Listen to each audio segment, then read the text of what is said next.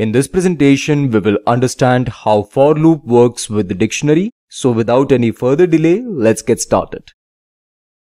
The first topic of this presentation is iterating over a dictionary. The second topic is accessing values of a dictionary. The third topic is accessing keys of a dictionary. And the fourth topic is accessing keys and values of a dictionary. So let's get started with the first topic, that is iterating over a dictionary. For loop can be used to iterate over a dictionary. We have already learned in our previous presentation how for loop can be used to iterate over a list. Similarly, we can use for loop to iterate over a dictionary. Now let's understand with the help of an example how for loop can be used to iterate over a dictionary. Let's create this dictionary, course. This course dictionary consists of these two key value pairs. The first key value pair is name Python and the second key value pair is instructor Jasprit. So this means that the name of the course is Python and the instructor of this course is Jasprit. Now let's say that the requirement is to print these keys on the screen.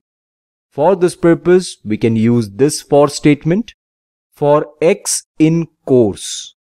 This statement allows us to access each key of this dictionary. These keys are assigned to this variable X one at a time. Within this for loop, we can use print X to print each key of this dictionary on the screen.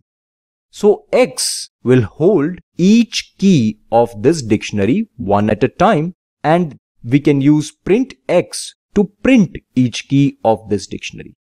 So the output of this program is name instructor.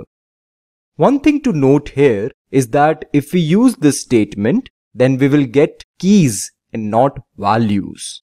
But if we want to access values of this dictionary, then we can do that as well. This is what our next topic is all about. Now we will learn how to access values of a dictionary.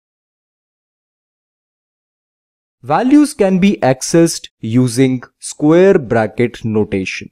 If we want to access values of a dictionary, we can use the square bracket notation for this purpose. Now, in order to understand how to access values of a dictionary using square bracket notation, we will consider one simple example. Let's take the same course dictionary, and this time in place of keys we want to access values. For this purpose, we will use the same for statement for X in course, but now this time the print function will be updated. This time, this is how our print function looks like. Course X. Within square brackets, we are passing X. Now what does this mean? We know that each value of this dictionary can be accessed using square bracket notation. Within square brackets, we can pass the key of the dictionary whose value we want to access. We know this variable will first receive this key name, and because of this, at runtime this variable X will be replaced by this key name. Eventually, course name will give us this value Python. This is how square bracket notation works. The second time, this variable X will receive this key instructor. This time, this variable will be replaced by instructor. Eventually, course instructor will give us this value Jasprit. So we know the output of this program now. The output of this program is Python and then Jasprit. But note that this is not the only way to access values of this dictionary. We can use the values method as well.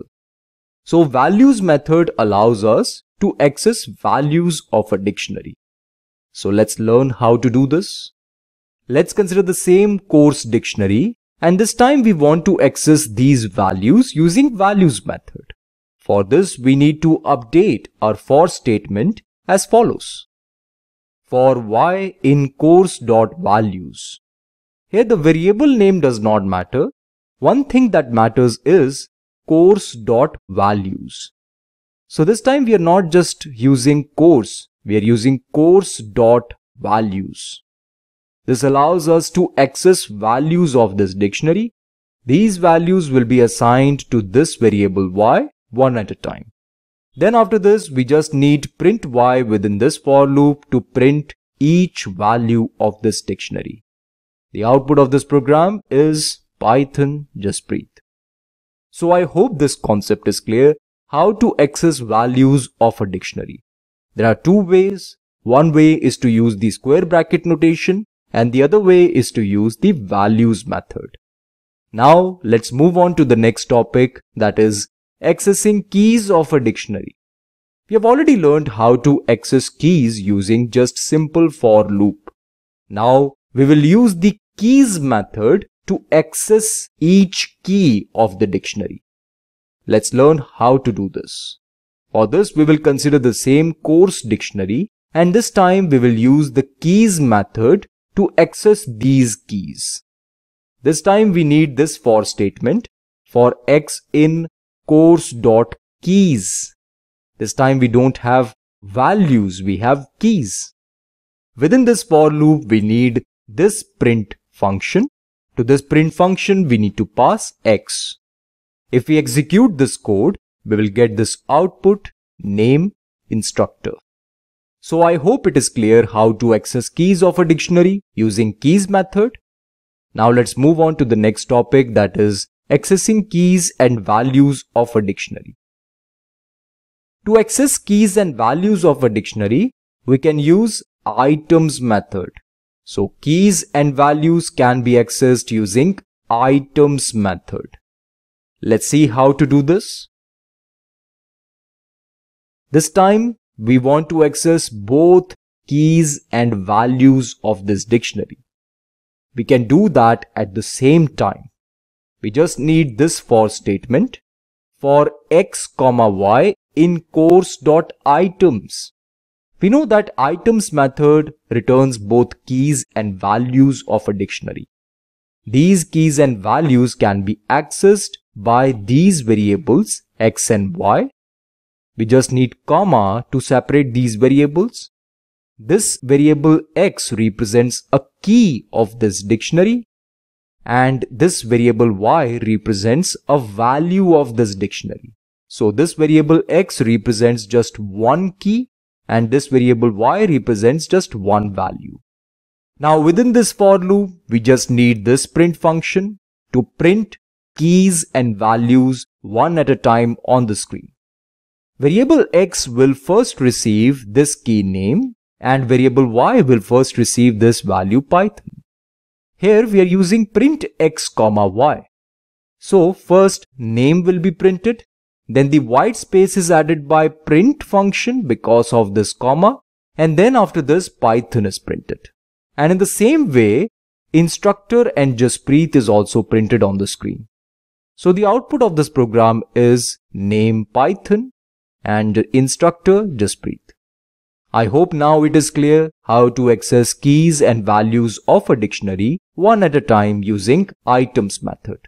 This means that we are done with this lecture. Okay friends, this is it for now. Thank you for watching this presentation. I will see you in the next one.